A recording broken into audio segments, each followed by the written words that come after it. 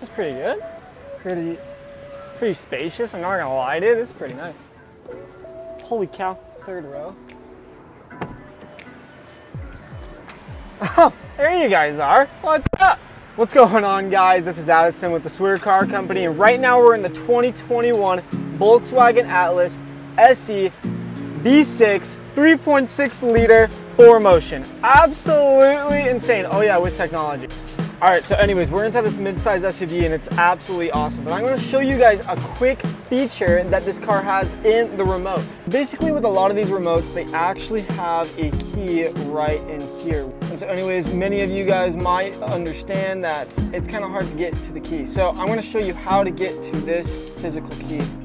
So first off, what you do is you get your fingernail and you see these three little dashes that kind of like indented into the plastic. You just put them right there and you push back.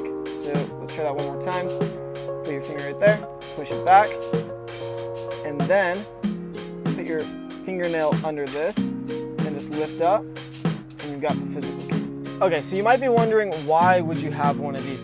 Well, actually, inside these door handles, they actually have a physical little keyhole that you can put this into just in case the key remote stops working. So anyways, let's actually go show you guys that real quick.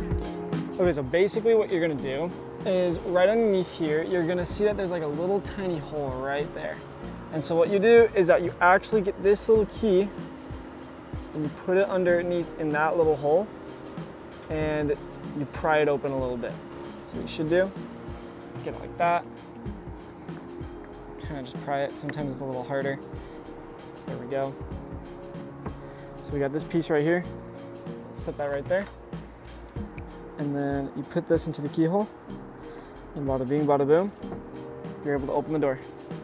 In order to get this back in, you just put that, you open the handle, close it, and then kind of snap it back on.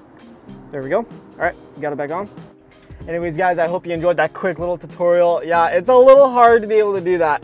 We had one that we did with the Volkswagen ID4 where you actually get the physical key and you put it inside that as well. And sometimes it can be a little difficult, especially doing it with one hand. But anyways, I hope y'all enjoyed this quick tutorial and we'll see you guys in the next video. See ya!